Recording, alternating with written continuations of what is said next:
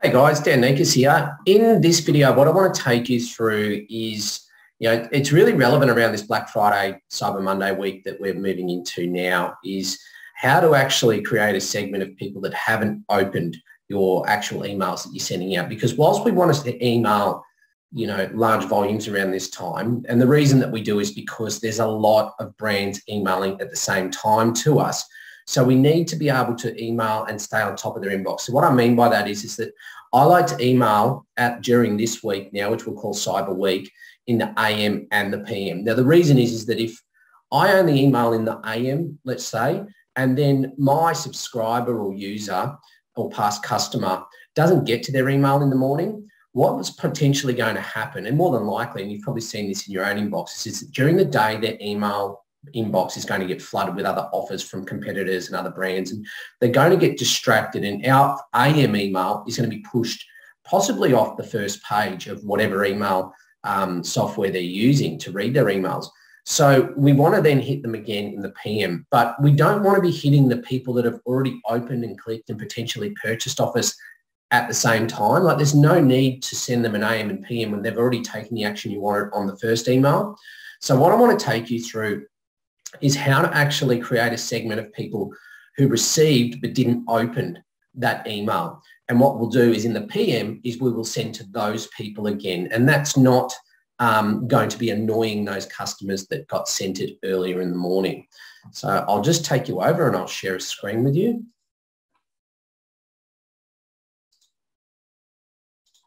So this is a campaign that we sent. We only sent this like 2 hours ago. So, the results aren't massive yet, but this was the first one that we sent out. This is just to our VIP offer.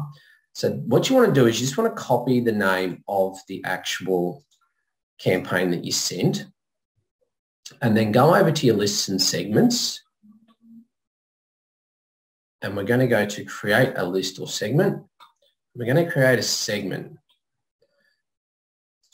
Now, what we're going to have here is we'll call this the campaign name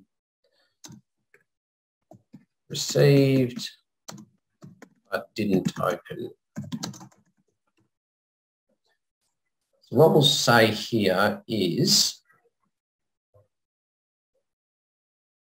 property, what someone has or has not done. They received an email at least once over all time where the campaign name was equal to that, and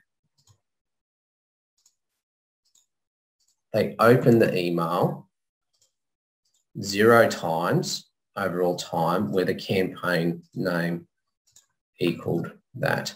So what we've got is that they've received the email campaign name that, which we know we only sent out this morning by our naming conventions, and they've opened it 0 times over all time. We just leave it as over all time because it takes out the confusion, and the campaign name equals that.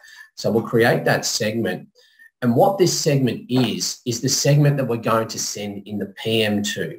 And you can do this for multiple campaigns. You can do this over the course of the week so that you constantly, every time you send a campaign, add in that to one of your rule sets. And then that way, you're not going to be hitting people multiple times who've actually taken some action. So we'll just pause that video while it's going through. Should almost be done.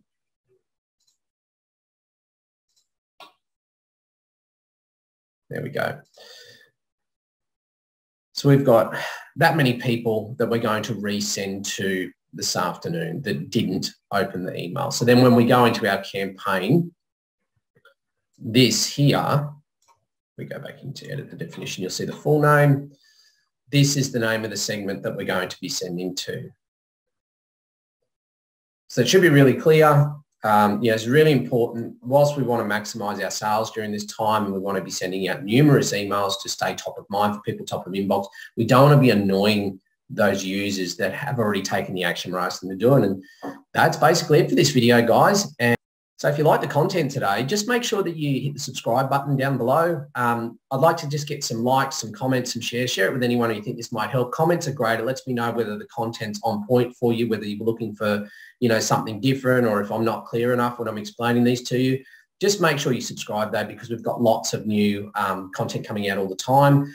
Always free for you. I've also got my free automated workshop. I've got a link below in the description. It's also on the banner for the actual account for my free automated email profits workshop that I run live every week as well, where I'll take you through the exact flows and strategies that I use to run Gearbunch, my multi-million-dollar brand. And I'll talk to you all later.